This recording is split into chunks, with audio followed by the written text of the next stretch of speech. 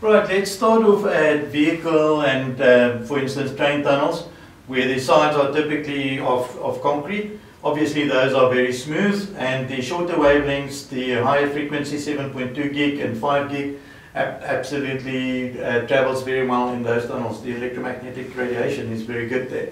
As we move into hard rock mines, the sides are getting a little more rough, and then anywhere between 2.4 and 5.8 gig, the Wi-Fi frequencies works very, very well in those mines.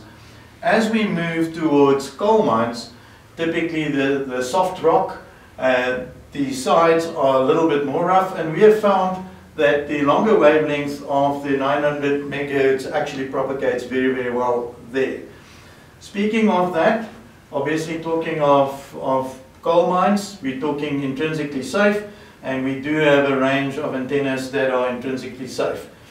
Our LE21 and LE22 works very, very well with MIMO in the 2.4 to 5 gig in hard rock mines, and then our absolute flagship is now our LE31. Our LE31 covers the frequency from 1.7 to 7.2 gig in a tapered helical antenna capable of handling the frequencies Wi-Fi 6 wideband LTE and 5 gig.